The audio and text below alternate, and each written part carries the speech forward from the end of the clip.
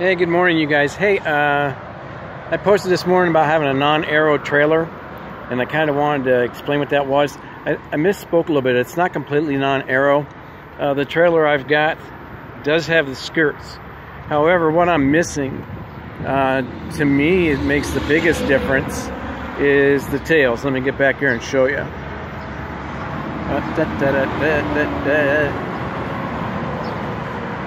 No tails, just flat. So what that does, that creates a lot of wind turbulence back there. Almost creates a little bit of suction.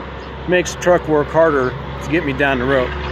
So right now I'm sitting at 11 miles a gallon. There's a very loud truck.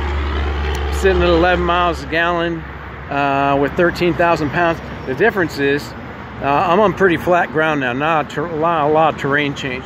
So I should actually be higher. That tail's good for half, maybe 3/4 of a mile a gallon. I'm just off the top of my head, but that seems about right. And I can tell a difference when I don't have it.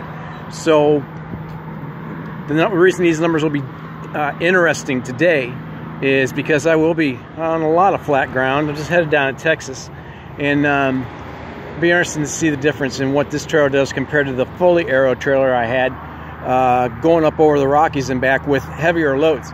So we'll keep you posted, but I wanted to clarify that a little bit and answer the questions if you had it. You guys have a great day, and we will see ya.